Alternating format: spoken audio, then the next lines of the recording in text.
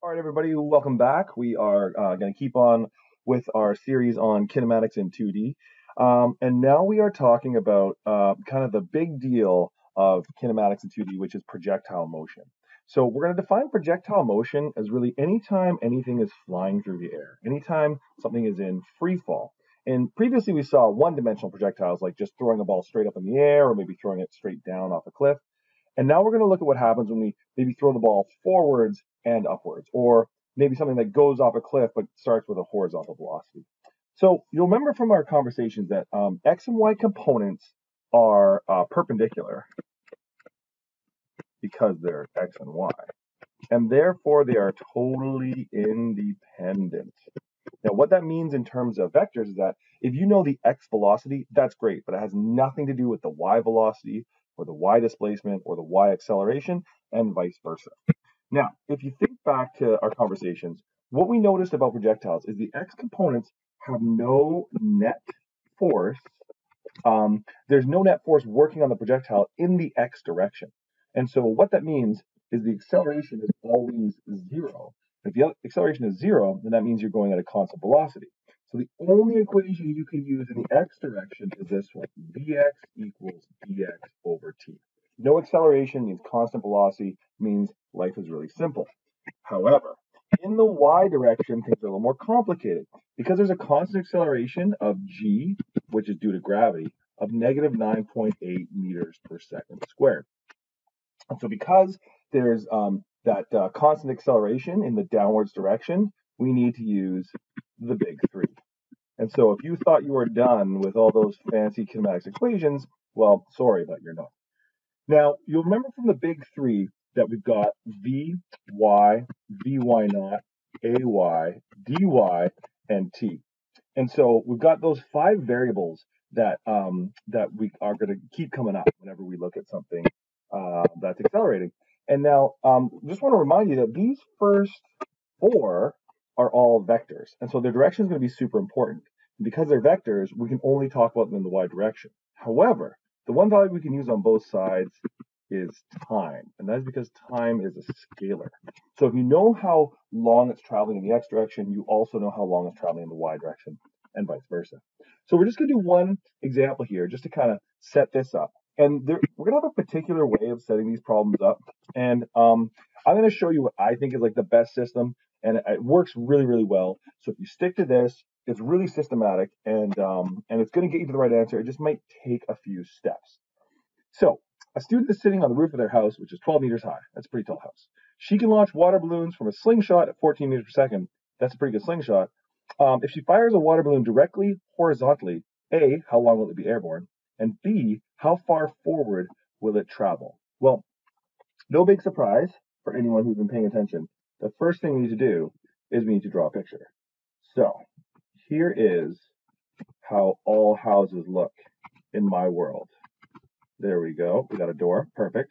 And we have a not to scale student who is sitting on the house with some sort of slingshot device launching a water balloon that way. And because they launch it horizontally, we know what's going to happen. It's going to kind of go through the air and then it's going to be like, it's going to hit the ground somewhere over here. Now we know that that's going to be a parabolic path because it's accelerating in the y direction, but continuing at a constant velocity in the x direction. I'm just going to add in a few things that I know here. Like, for example, this initial velocity is 14 meters per second. That's a little hard to see, but you know what 14 looks like. And 12 meters high. So the launch point here is 12 meters above the ground. So we're looking for two things. How long will it be airborne? So that's really just asking for t. What is t? And how far forward it will travel. How far forward it travels, I guess, would be this right here. And you can think about what that would be. What variable would we call that? We'll talk about it in a second. Now, the way I want you to set these up is because our x and y components are independent, then we're going to make a little chart here. X on one side, y on the other. Probably need more space on the y side because y is just more complicated. Now, on the x side of things, we've only got the three variables we talked about, vx, dx, t. That's it. Those are the only things that ever show up on the x side. On the y side, we got vy, vy naught, ay, dy, and t. And this is a really important skill. So just stop for a second and appreciate that we now have like 7 different variables, because remember, time is the same on both sides, but there's 7 different variables. You have to go back to this question and peel through the layers here and figure out what variable is what. And setting it up is going to be really, really important. If you do that, the rest of it is just algebra. So let's take a look at here. We've got 14 meters per second. What does this 14 meters per second tell me? Well, I launched the balloon, or they launched the balloon forwards in that forwards direction. So which velocity is that? Well, it turns out that if you're going horizontally, that is in the x direction. So that 14 meters per second is Vx. And that's going to be 14 the whole time because Vx doesn't change. Let's see what else we got here. So 12 meters high. Okay, 12 meters high. Well, this is kind of telling me something about the y direction. So I've kind of got a hint that maybe this is dy. But what I have to stop and realize is the ball started up here and it fell down to this point right here.